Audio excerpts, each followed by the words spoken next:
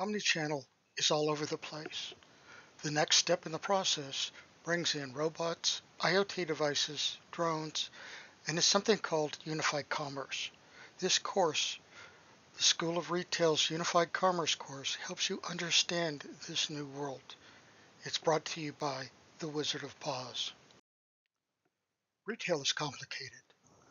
This picture shows the complexity of connecting all the various applications in a retail environment. Now imagine, spread this out over 2,000 stores, and management becomes a nightmare. Learn how Unified Commerce helps you overcome this problem. The agenda for this course is what is Unified Commerce? Unified Commerce started with Omnichannel, and Omnichannel is being able to purchase things through different channels. Your online channel, your mobile phone channel, your physical store channel.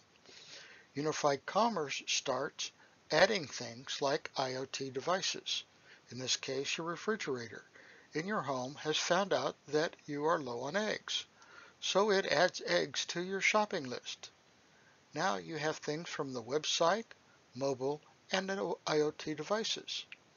And when you are ready, you have the shopping list sent to the store. The store receives the list and has to develop a path for the robots to go pick up these eggs.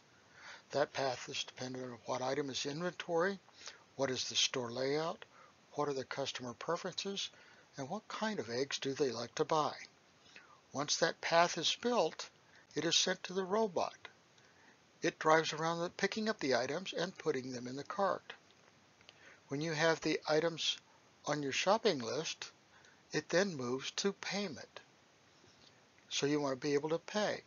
Now in the payment moves to the payment processing system, which allows money to go to the bank and get authorization from the bank.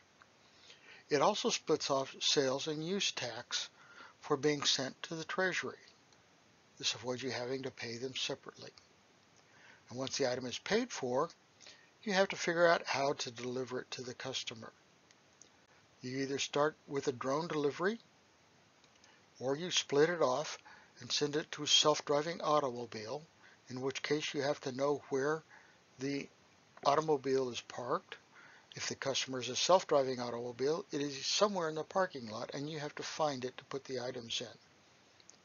It then either gets delivered to their home through this self-driving automobile or through a drone delivery automobile.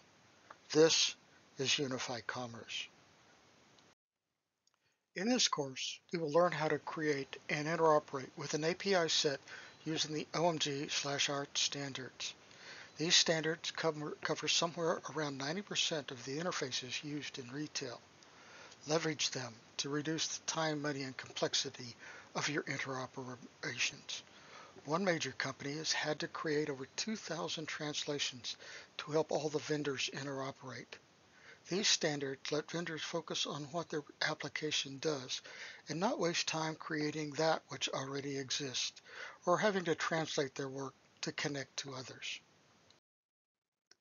This class is at the School of Retail at thinkific.com.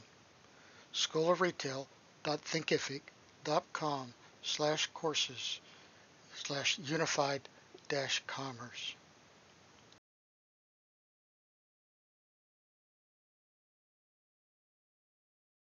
Gain an understanding of the complexities of the unified commerce world from The Wizard of Paz.